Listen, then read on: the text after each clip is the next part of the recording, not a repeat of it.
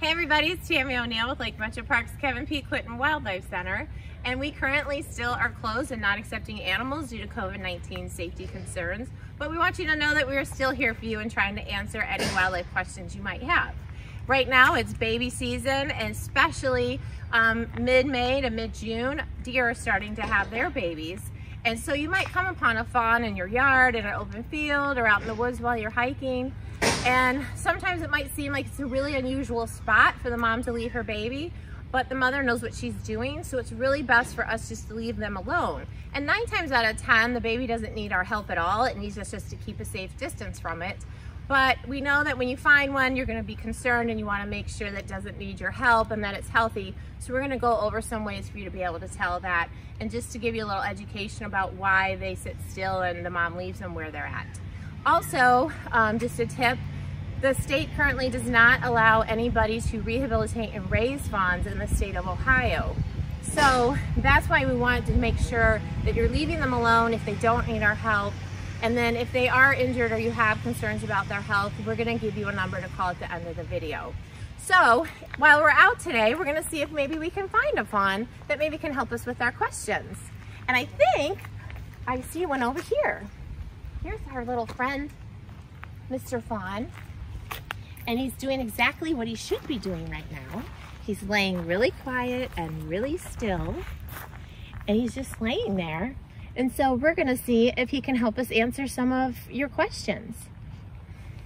Good afternoon, Mr. Fawn. I'm sorry to wake you up from your afternoon slumber, but I was hoping you could help us answer some questions that people might have. And I also noticed you're laying here by yourself. Where's your mom? Shh. My mom's not with me right now because I'm too little to keep up with her.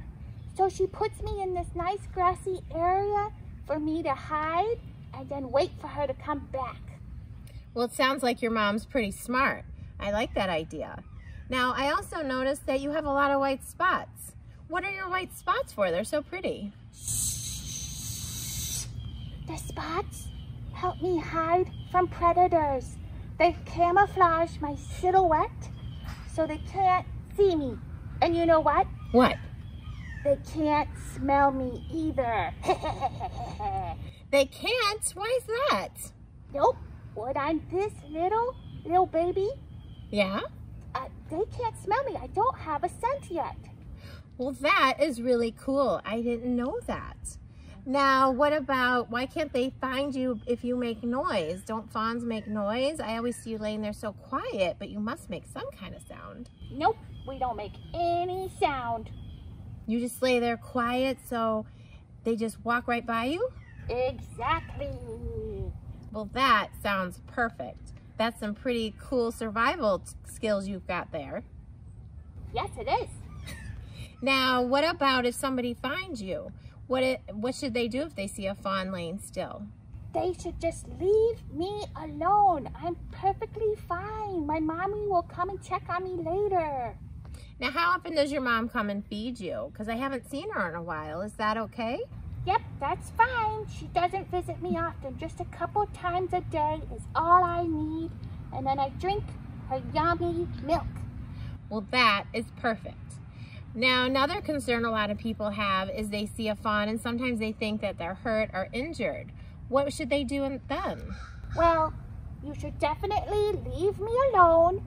But if you can't, you think I'm injured, you can call 1-800-WILDLIFE. Well, that is a great tip. Thanks for sharing that phone number with us. And we also appreciate you waking up, and sorry though, I did wake you up. You didn't wake up on your own. So to help us out today, that was really great.